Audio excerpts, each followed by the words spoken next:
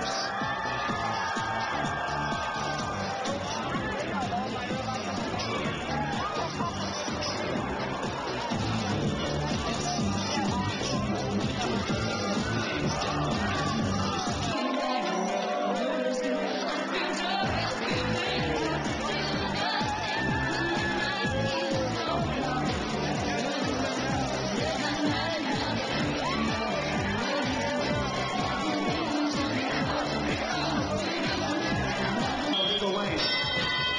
No other scores happening in autonomous period as our human players put game pieces into play. They got it!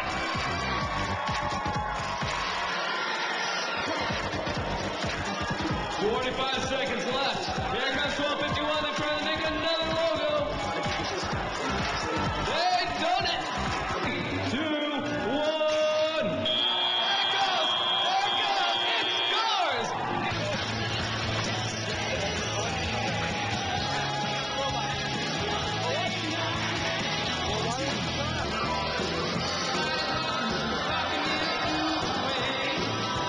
Mr. Cabana is a distinguished graduate of the U.S. Naval Test Pilot School and a member of the Astronaut Hall of Fame.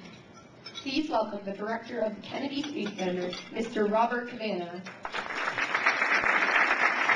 You guys are amazing. My hat's off to you.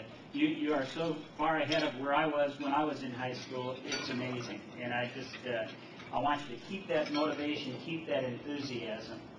You know, I'm going to talk about a lot of things, but to the students, oftentimes I get asked, you know, how do I become an astronaut? How do I succeed?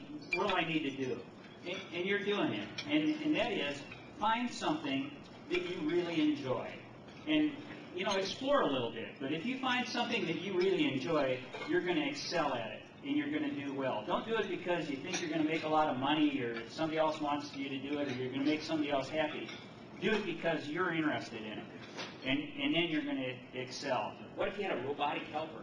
Or what if there was something that you didn't even need to go outside for, and you stuck this robot on the end of one of the robotic arms, and you're up there in the cupola, in your shirt sleeves, instead in that liquid cooling garment inside that bulky suit, you know, having to work against the pressure of the suit, doing all these tasks and wearing out your hands and stuff, and you're just driving this robotic arm, and on the end of it, there's R2, and he's out there, you know, pulling broken boxes out of one thing and sticking them somewhere else and fixing them. It'd make life a lot easier and a lot safer. So robotics are really important to our future, and robots are getting better and better all the time. How do you get to be a part of the crew that designs those vehicles? Well, first off, there are multiple teams, and you need to talk to Dr. Pat Simpkins over here. He's the head of our engineering department at Kennedy Space Center, and he'll tell you that we need computer engineers, electrical engineers, mechanical engineers, aeronautical engineers, and we build a team, all right?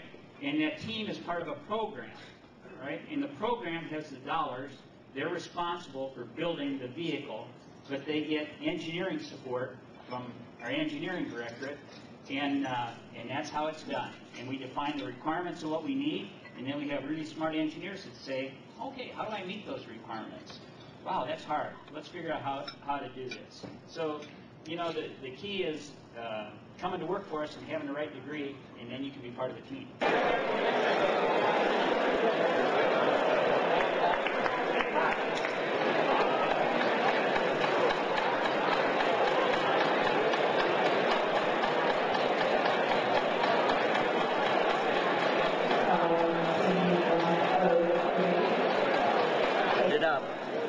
We'd back up and then the tube would fall. So it came into some problems in that one. How's your mini bot working? Our mini bot itself works, but we don't have a way to get it on there. No deployment system. Yes. You guys need a little more design time, huh? Yeah. Time here too. Well, you guys keep up the good work. All right? Do well. Nice talking with you. Nice talking so much. Thank you. If we get our timer going,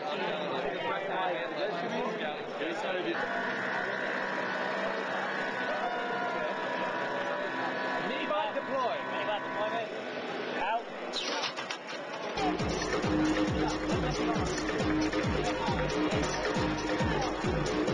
597. Ladies and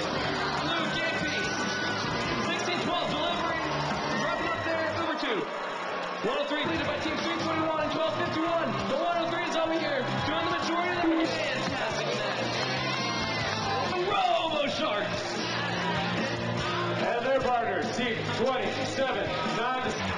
Score for a mini pot on the Red Alliance, 36-22. Up high for the Blue Alliance, 3 points down.